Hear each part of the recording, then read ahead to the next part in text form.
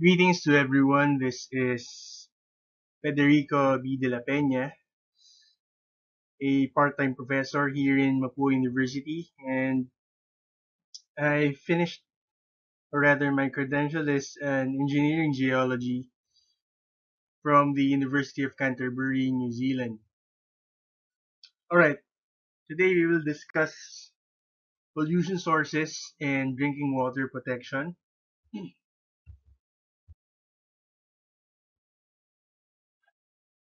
And these are the objectives of this lecture.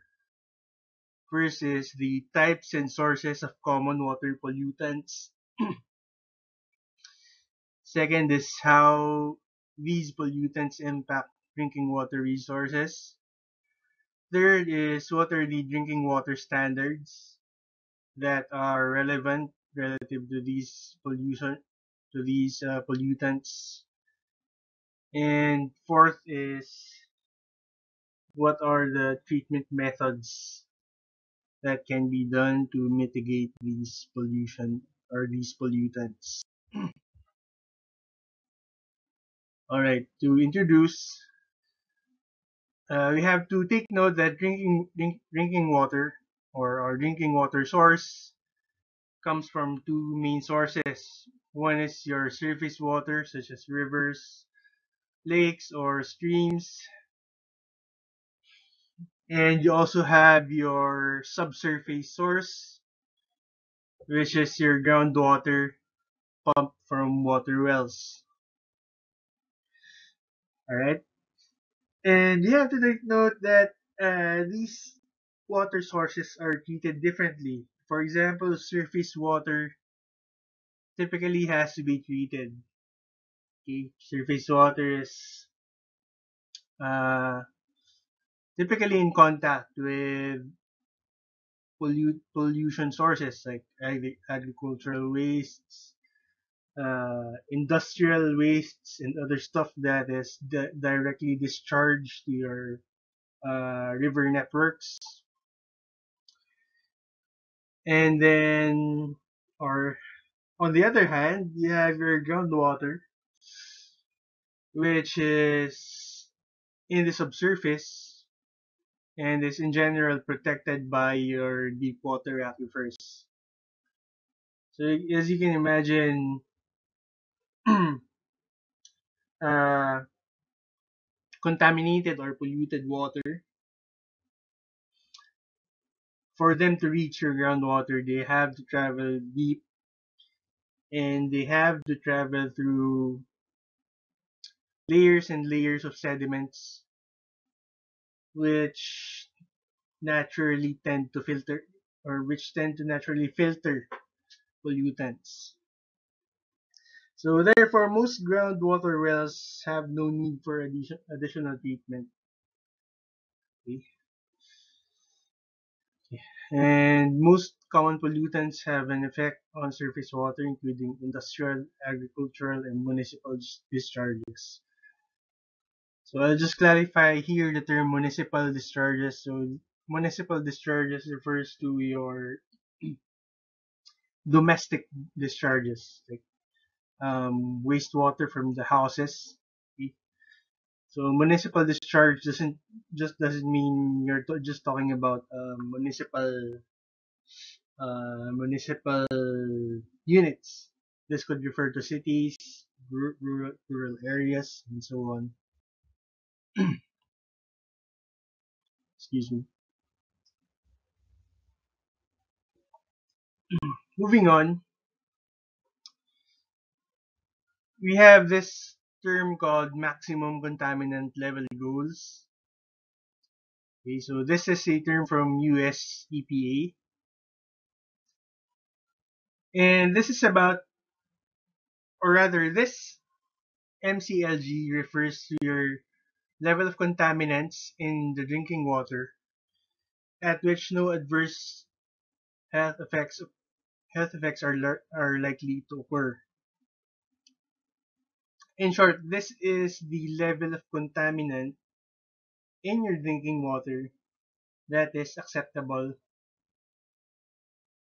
okay, on the basis of health effects. So the maximum amount of pollutant that won't kill you, okay, to simplify things or give you a disease. Now we also have maximum contaminant levels. Okay. So MCL. So this is just set as close as possible to the MCLGs as possible, considering cost, benefits, and ability of public water systems to detect and remove contaminants using suitable treatment technologies. Now, MCL is essentially just MCLG once you factor in economics and yeah, basically economics and technology. Okay, so for example, you set a certain number for arsenic, so that's your MCLG. You set like a very small number, but you found out that your existing technology is not really uh, is too expensive. So the existing technology to reach those MCLG is too expensive. So you might have to settle with a bigger contaminant level because that's what you can only afford. Okay, so MCLG is the ideal contaminant level. MCL is what is your is the contaminant is the maximum contaminant level once you factor in the economics of your situation. You'll see the more examples later. Okay, so MCL may be higher than MCLG. Why? Because economics. Okay? You just sometimes can't afford the technologies that can bring down the contaminant levels to your MCLG, right? Now, these are your common drinking water contaminant groups. You have your microorganisms, which include E. coli and viruses. And these typically come from human and animal wastes. And then you also have your disinfectants and disinfection byproducts. These include your chlorines, acids, and these typically come from disinfection facilities or water disinfection facilities, okay, like your water treatment plants. And then you also have your inorganic chemicals. So inorganic chemicals, these are your compounds which do not contain carbon. So these are your arsenic, chromium, lead, nitrate, perchlorate. And these can come from either natural or industrial sources. And you also have your organic chemicals. These include your volatile organic contaminants such as your gasoline. You also have your synthetic organic contaminants. And last, you have your radionuclides. And this include radium, uranium, and radon. Okay.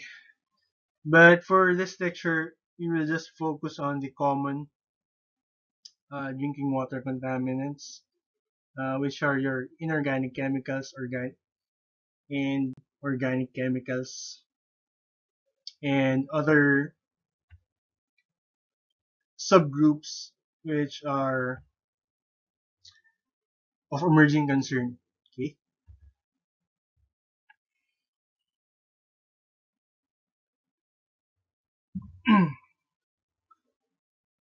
Now let's talk about organic contaminants.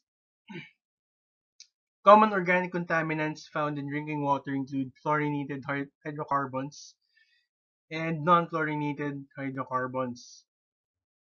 Fluorinated hydrocarbons include PCE and PCE. And then non-fluorinated hydrocarbons associated with petroleum fuel products include benzene and NTBE. We will discuss all these species, these compounds later on. And then since these are typical small organic compounds, so these compounds typically have these um,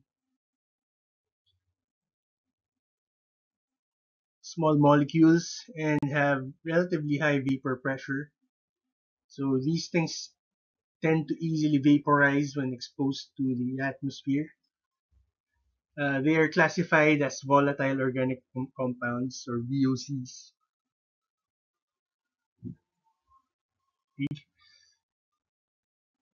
VOCs can be removed by either an aeration process or activated carbon adsorption. Alright, so let's talk about the benzene and BTEX, okay, which are under the organic contaminants. Most er, most underground storage tanks or USTs for petroleum products were installed before the 1980s and are typically made of bare steel. Okay, so these are just plain steel with minimal corrosion protection. So they're highly susceptible to corrosion over time, and they tend to leak. And that's where your problem begins. You have leaks from your underground storage tanks. Benzene, toluene, ethylbenzene, and xylenes are often referred collectively by the acronym BTEX. BTEX together constitute up to 20% of the composition of your gasoline. Okay, so this is a major component of your gasoline product.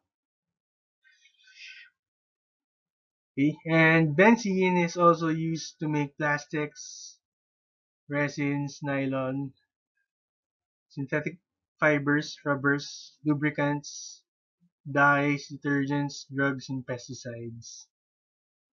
Okay, so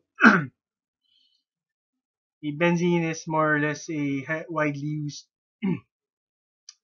industrial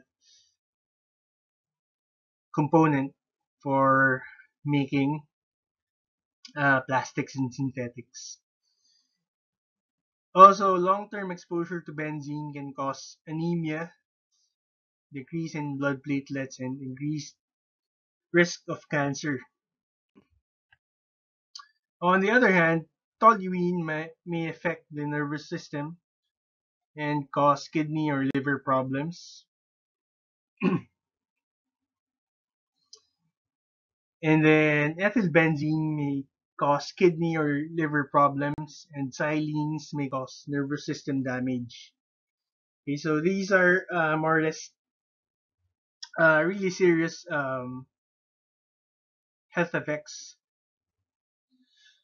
And BDEX is prone to volatilization, and but it's also biodegradable under aerobic conditions in soil and groundwater. Now we have to take note that aerobic conditions mean you have oxygen.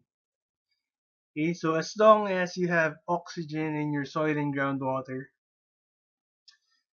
you can expect your BTEX to biodegrade with the help of your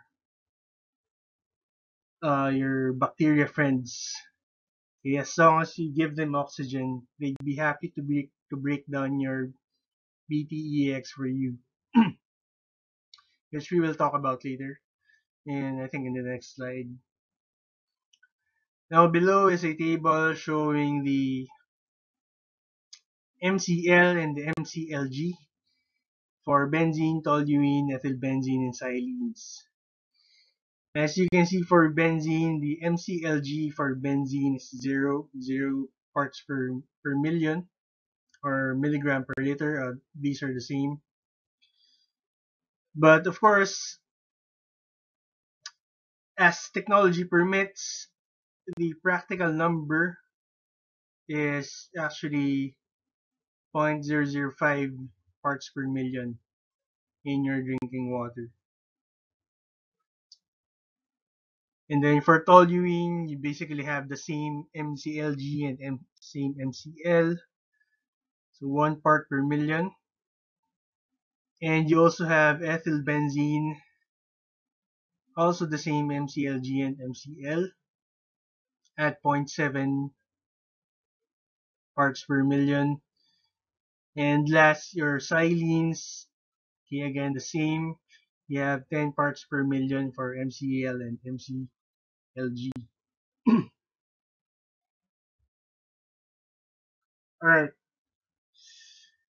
BTEX contaminated soils okay.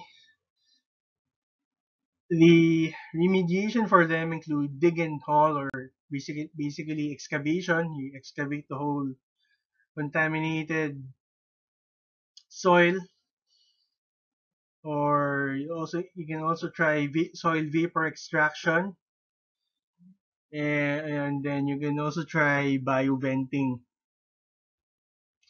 By far, soil vapor extraction, or SVE, is the most commonly employed method, while digging or excavation can be expensive unless you are dealing with a small volume of soil that is contaminated.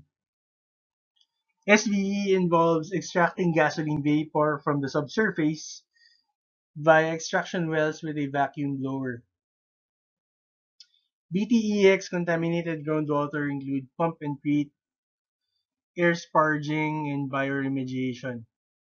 Okay, so just to repeat, when you're dealing with a BTEX contaminated soil, you either dig it, or you do an SVE, or you do bioventing. But if you're dealing with a contaminated groundwater, you have to do a pump and treat, air sparging, or bioremediation. Now, the figure on the right shows a diagram of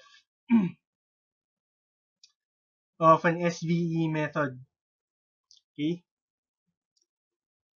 as you can see, you have in the left part of your figure, you have a well, okay, you have a well in there that is probing deep into your soil, and that well is hooked with a vacuum pump. So the vacuum pump basically draws out your soil vapors. Okay? And the soil vapors are directed to the surface and led to your vapor treatment unit, which typically combusts your BTEX, or okay, to remove the contaminant.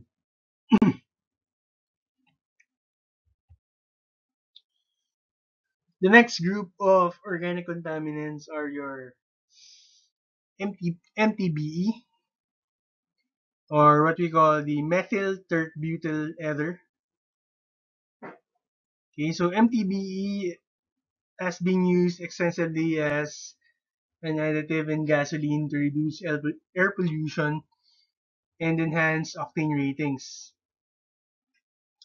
Okay, so if you're a fan of high octane gas, chances are the gas you're using has MTBE.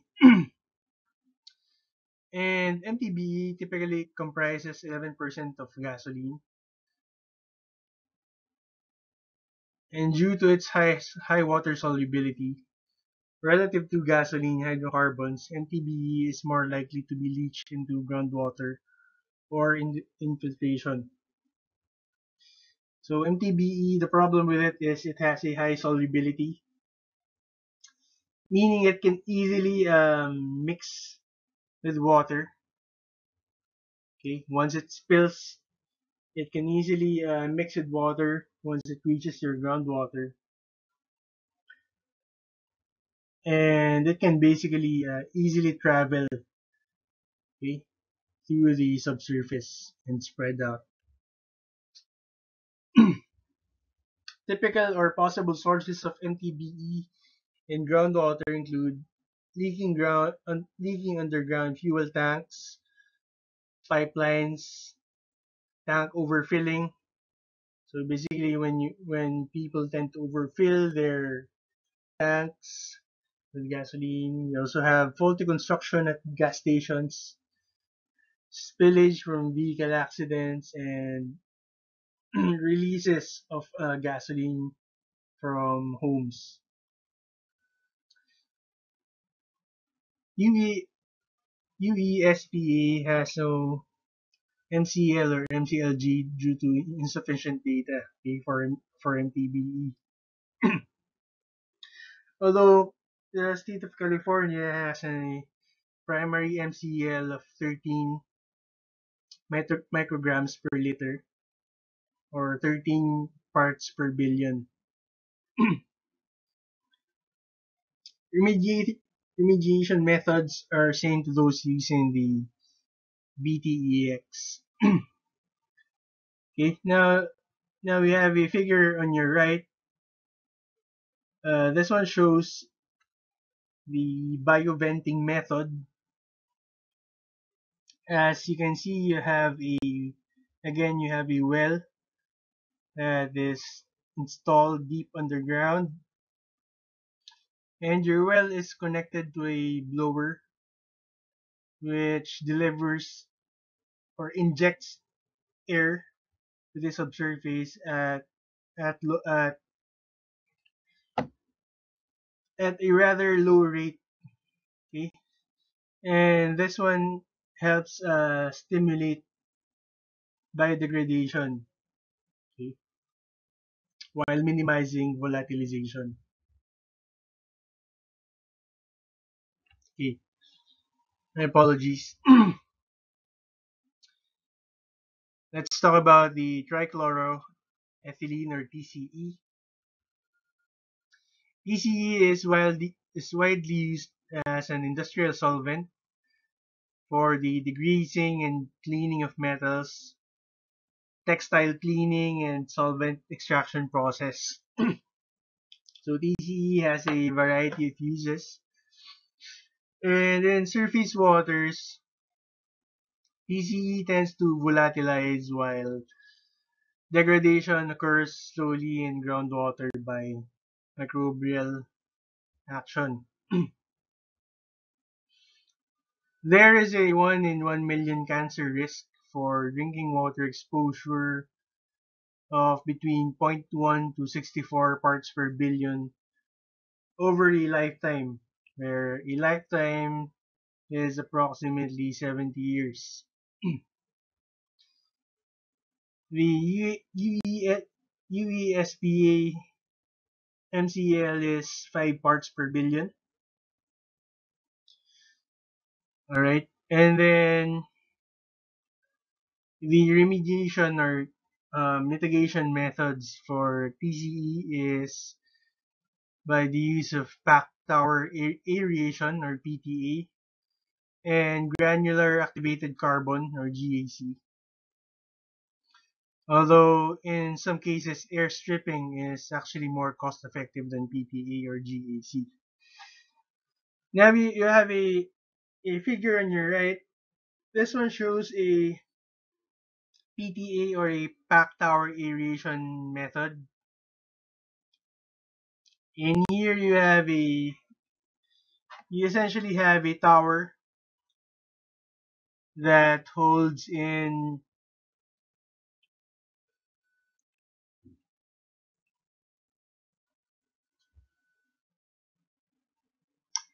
that has a matrix in the middle. You can see the green. Yeah, you can see some green colored balls inside. And what happens here is your contaminated water is injected from the top. Okay, it's injected from the top and it trickles down your packing. Okay, so as your water goes through your pack, you get to increase the surface area of your water, and at the same time you have air going in from the bottom, and the air is directed upward. Okay, in the process, your air interacts with your water and this packs, and it tends to remove your volatile materials like your TCE as it exits your tower. All right. Now let's talk about inorganic contaminants. These are your mineral-based compounds, and your inorganic contaminants occur naturally, although they can also come from, of course, your anthropogenic and your industrial processes like farming, chemical manufacturing, industrial discharge, and other human activities. And we also have to note that you have a lot of inorganic compounds that are necessary for our body functions. Although some, of course, excess amounts are typically lethal or toxic. Okay, and you will see later on which some of these examples. All right, let's talk about arsenic. Arsenic is a naturally occurring element. Okay, this is okay, and the main commercial use of arsenic in the United States is in pesticides, mostly herbicides and wood preservatives. Erosion of rocks and minerals is believed to be the primary source of naturally occurring arsenic found in drinking water supplies and in soil. So at least we can in here you have to note that most of the arsenic that we find in our drinking water supplies, okay, most of them actually come from natural sources like due to like erosion of your soil, and you also have your anthropogenic sources of arsenic like from mining, um, processing of non-ferrous metals like copper, smelting, wastewater, pesticides, treated wood, sewage sludge, coal-fired coal-fired power plants, urban runoff, and atmospheric deposition. Long-term exposure to arsenic through drinking water is associated with cancer of lungs, bladder, skin, liver, and kidneys. US EPA's arsenic rule established an MCL of 10 parts per billion and an MCLG of 0. Now, the photo on your right is not a victim of arsenic poisoning. Okay, so this girl, her name is Rosalia Lombardo from Italy. She lived between 1918 to 1920, okay, which is a short life.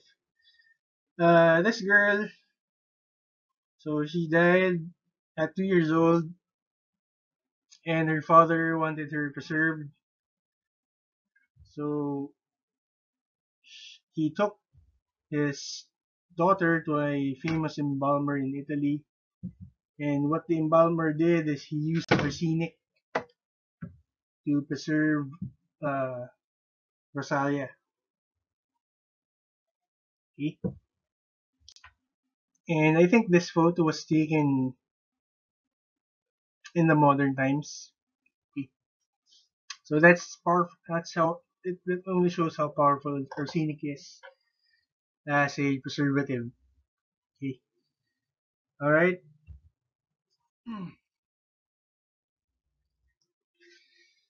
All right. Let's talk about the chemical nature of arsenic. You have two forms of arsenic in your natural waters. You have your arsenite, which is ASO2 or AS3, and arsenate, which is ASO4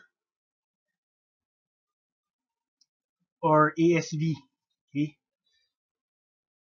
Now, arsenate is actually more easily removed from source waters than arsenite.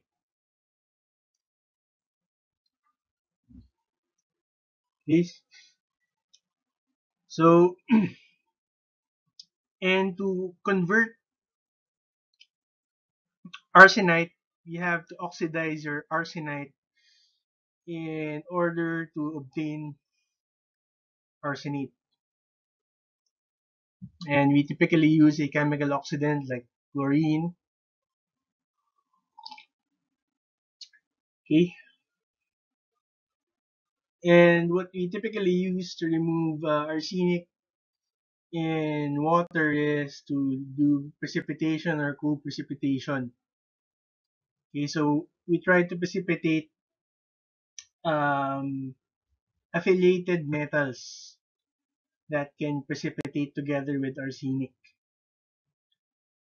Okay, so the relatively high technologies used for removal of arsenic include permeable reactive barriers, biological treatment, phytoremediation, and electrokinetic treatment. Now, the photo on your left is a drawing showing phytoremediation. Basically, you use a plant, okay, that has an affinity to your typically to metals, particularly arsenic, and your plants basically draw out and consume or store your metals, effectively removing it from the soil.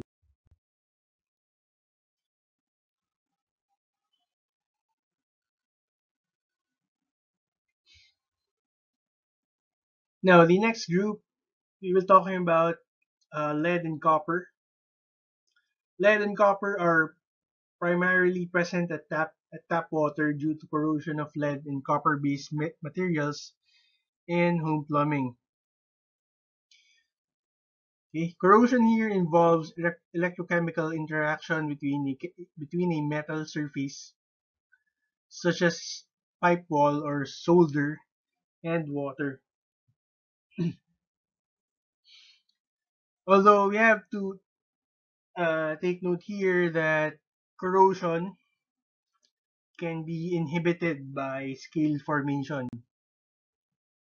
So I'm basically talking about here the scum that tends to accumulate in our bathroom walls and pipes.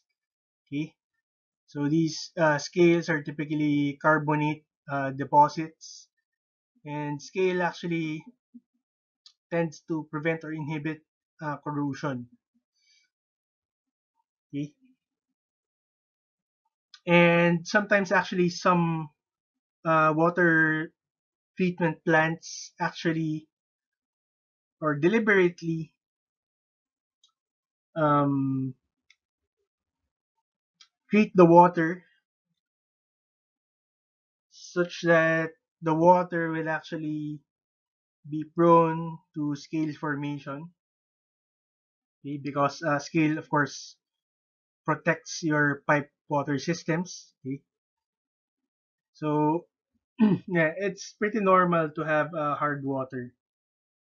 Okay, anyway, lead commonly contaminates drinking water in pre-1986 era houses, which have brass or chrome-plated brass faucets and fixtures, which typically have a lead solder. Okay. Right. The photo on your left is a Roman era lead pipe. Okay. So what they used before in their plumbing is, of course, is lead. And actually, historians suspect that some of the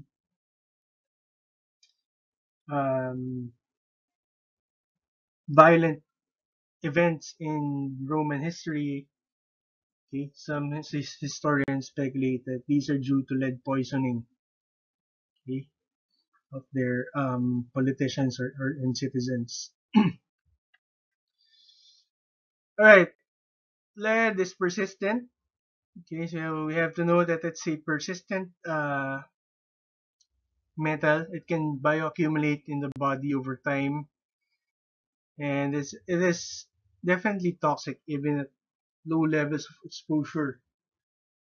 Okay, because even taking up small amounts of lead, okay, even if you just take a small amount of lead,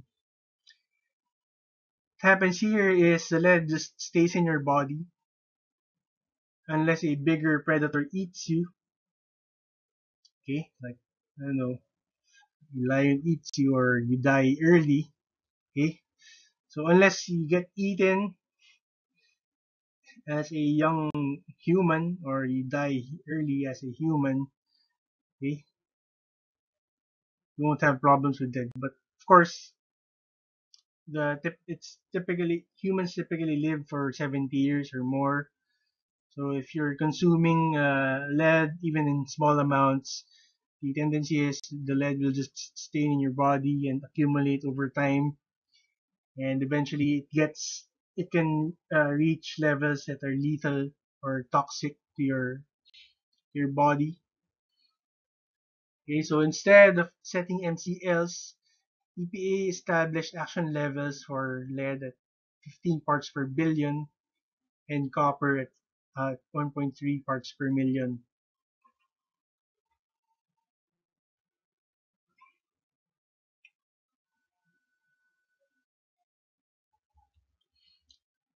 So we have to note that lead causes damage to the nerve system.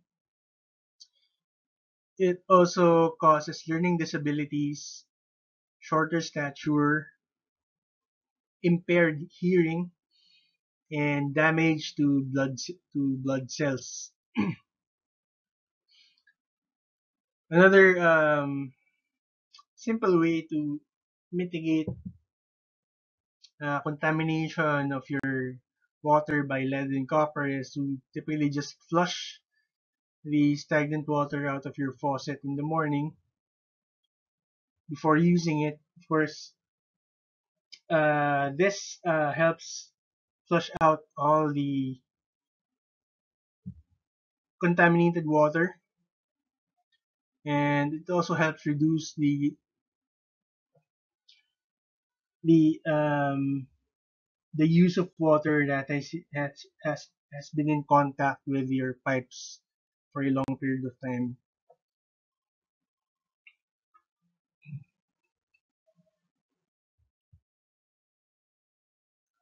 The next group is your nitrate and nitrite.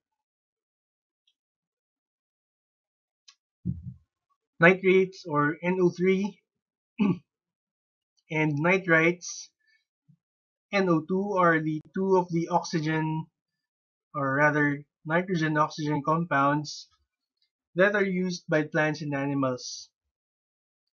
Bacteria in soil and plants use oxygen to change nitrite into more stable nitrate, while plants use nitrate as an essential nutrient. And your major sources of nitrates in drinking water are typically from fertilizer use, leaking from septic tanks, sewage, and erosion of natural deposits. Okay, and your right is a sack of ammonium nitrate. Okay. So ammonium nitrate is typically used as fertilizer. Although if you mix ammonium nitrate with fuel oil, you can make dynamite, or ammonium nitrate, typically called as ANFO, or ammonium nitrate and fertilizer, and fuel oil. Okay. Anyway, human exposure to nitrates and nitrites results primarily from ingestion, particularly from vegetables and cured meats. So if you're eating vegetables that were not washed properly, okay, if they still have their nitrate fertilizer, and you just not properly wash your vegetables, okay, so you're definitely ingesting nitrates. For cured meats like bacon, sausages, I mean, nitrites are typically used in processed meats. One known adverse effect of exposure to nitrate and nitrites is the methemoglobinemia, which is a disease known for causing cyanosis. So in this disease, your skin turns blue. Okay. Now the MCl and the MClG for nitrate as nitrogen is 10 parts per million. For nitrite nitrogen and 1 parts per million for nitrite nitrogen and 10 parts per million for joint nitrate nitrite in drinking water. Treatment methods effective for removing nitrate below 10 milligrams per liter or 10 parts per million include ion exchange, reverse osmosis, and electrodialysis. Okay, on your left, okay, can you guess what's the method shown on your left? Okay, that's reverse osmosis. Okay, as you can see on the left side of the diagram, you have untreated water that is under pressure. Okay, and your water is forced through a semi-permeable membrane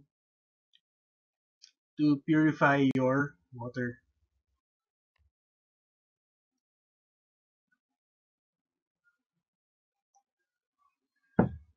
The next group is your perchlorate. Perchlorate is an oxidizing chemical used in a variety of industrial processes, including explosive and fireworks. As you can see in your right, you have a missile launcher. This okay, so perchlorate is also widely used in as a compound used in rocket propellant. Toxic mechanism of perchlorate, is a reduction in iodide uptake into your thyroid. So what happens here is you don't get enough iodide in your thyroid. Your thyroid tends to uh,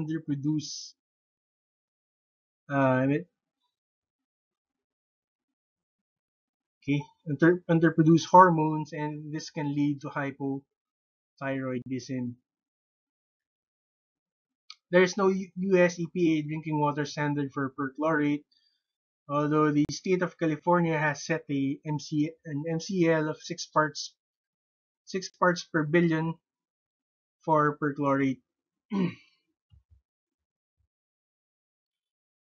Now let's talk about the contaminants of emerging concern, or CEC, or CECS sex.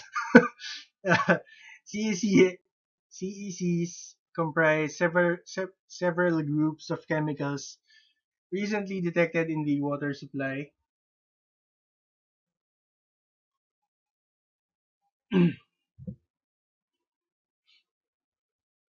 Okay, so take note that some of these chemicals are actually not new. Okay, the only thing that changed here is they have been recently detected. So maybe there was a new technology that popped up that helped detect these chemicals, or okay, or some other study just um, happened to do a study about these groups of chemicals. Now, the main highlight in CECs is they have limited data, and US EPA has not established any MCLs for CECs. Okay, so it's not just actually not just the US EPA. CECs are mostly under the like hardly under the radar of environmental organizations. Okay, they're just emerging. Sorry. So there are actually a lot of CECs. Okay, I think there are like hundreds of CECs, but I'll be discussing like just four of them. Okay, four of the most like the major CECs. So let's talk about hexavalent chromium. Okay, so hexavalent chromium, it's when you're talking about chromium, you're actually talking about two states of chromium. Okay, you have your trivalent chromium or CR3 and your hexavalent chromium or CR6. So hexavalent chromium is more water soluble and it more easily enters human living cells and is actually more toxic, even carcinogenic compared to the trivalent chromium. On the other hand, trivalent chromium is an essential trace element in the human diet. Okay, so you can see here the dichotomy between the trivalent and the hexavalent form. Okay, so you have an evil twin here that is water soluble, easily enters your cells, toxic and carcinogenic, while the good twin here, your trivalent chromium, is an essential trace element in your human diet. So yeah, your body actually needs trivalent chromium. Okay, so hexavalent chromium is an exception in the CECs because US EPA actually has an MCL. Okay, so for CR3 and CR6, so combined trivalent and hexavalent chromium, the MCL is 100 micrograms per liter or 100 parts per billion. However, you have your state of California that is trying to actually lower the MCL for hexavalent chromium to 10 parts per billion.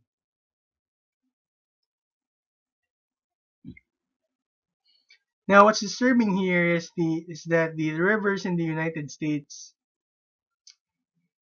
have been found to have chromium ranging from 1 to 30 micrograms per liter or 1 to 30 parts per billion. Okay, that's actually okay. So it doesn't say if it's hexavalent or trivalent, but 30 parts per billion is definitely bigger than the MCL of California at 10 parts per billion. Okay. Uh, Now, if you want to remove hexavalent chromium in your drinking water, The typical methods used are weak base anion exchange or WBA, strong base anion exchange, and reduction coagulation filtration or RCF. Another group of your CECs is your 1,2,3 trichloropropane or TCP. This one is an anthropogenic industrial chemical and a pesticide byproduct. Now, based on a study showing formation of multiple tumors in animals, TCP is classified by the US EPA as slightly carcinogenic to humans. Sorry, likely to be carcinogenic to humans. There is no federal MCL for TCP, although the state of Hawaii, has established an MCL of zero point 0.6 micrograms per liter. In the United States, TCP has been detected in many surface waters and drinking water sources at levels ranging from zero point 0.1 to 100 micrograms per liter, which is again way over the MCL of zero point 0.6 micrograms per liter. Okay? So this one is definitely a compound of concern. All right. Another characteristic of TCP is it is typically persistent in the groundwater due to its long hydrolysis half-life and its low biodegradability. Currently, granular activated carbon or GAC is the only viable treatment option for TCP removal. Okay, so the figure on your right is a GAC filter or a granular activated carbon filter. So GAC works by the concept of sorption. Okay, sorption means you have particles like air, liquid, or solid sticking on the surface area of a solid particle. Okay, so sorption is all about a solid particle, or rather, you have any form of any phase of contaminant that is sticking or adhering to the surface area of your solid particles, like activated carbon. Right. All right. The next CEC is your 1,4-dioxane. I think the girls here, sorry, no, I mean everyone here should pay attention to this CEC. 1,4-dioxane, or also called dioxane, is a synthetic industrial solvent used mainly as a stabilizer in chlorinated solvents. It is used in many products including paint strippers, dyes, greases, varnishes, and waxes. It is also found as an impurity in antifreeze and aircraft de-icing fluids, as well as in some consumer products like deodorants, shampoos, and cosmetics. And the IARC, or the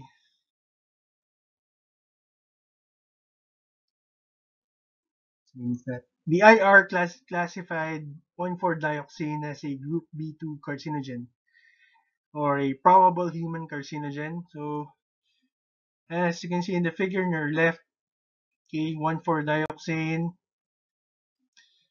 you can typically find it in your laundry detergent, shower gels, dish soaps, shampoo, body wash. And if you want to avoid 1,4-dioxane, you may want to avoid products that have chemicals ending in ETH and chemicals that are under the PEGs. Right? The World Health Organization suggested a See, so it's just a suggestion at the moment. A an MCL of 50 micrograms per liter for 1,4-dioxane. 1,4-dioxane is highly mobile and is recalcitrant to microbial degradation and has a low tendency to volatilize from water. Advanced oxidation process or AOPs have been shown to be effective for removing 1,4-dioxane. Now your last group is your PFOA and PFOS, which stand for perfluorooctanoic acid and perfluo, perfluorooctane sulfonate, which are both under the group of compounds of perfluo, perf, perfluoroalkyl substances or PFAS. Okay, so this lot of tongue tongue twisters. PFAS are used in firefighting foams, coating for food packaging, Scotch Guard or a spray for fabric protection, and Teflon. Okay, so these are so most of these are your everyday items. PFAS are soluble in water, and exposure to it can occur through use of products or consumption of food or water containing PFAS. Okay, so PFOA and PFOS both cause tumors in rats as per chronic toxicology studies. So if you would look at your left figure, um, you have a diagram showing the typical occurrence of PFAS in fast food containers. Okay, so dessert and bread wrappers, okay, typically are the most likely to have PFAS, and then your burger and sandwich wrappers and paperboard, okay, these all tend to have a significant amount of PFAS. And your paper cups, okay, they typically don't have PFAS. Okay. Right. Now, how do we mitigate PFAS? Okay. So, of course, it's a likely human carcinogen, and PFAS has been detected like everywhere, like all types of waters, like surface water, groundwater, tap water, bottled waters, wastewaters, industrial wastewaters, rivers, lakes, and tributaries. Okay, so they're fucking everywhere. And the most effective treatment technologies for removing PFAS appear to be nanofiltration and reverse osmosis. Okay, so let's look at the figure on the left. This chart shows the filtration power of your different um, filtration methods. Okay, so reverse osmosis is your most potent filtration method. It can remove particles smaller than 1 nanometer. So these include ions, even viruses and bacteria. Then you have your nanofiltration, which can go as small as 1 nanometer. And then your ultrafiltration, which is up to or can filter particles as small as 10 nanometers. and then your microfiltration, which can filter out particles as small as 100 nanometers. Alright, that concludes this lecture. This lecture was based on the book Fundamentals of Environmental Site Assessment and Remediation by Rong Yue, 2018 by CRC Press.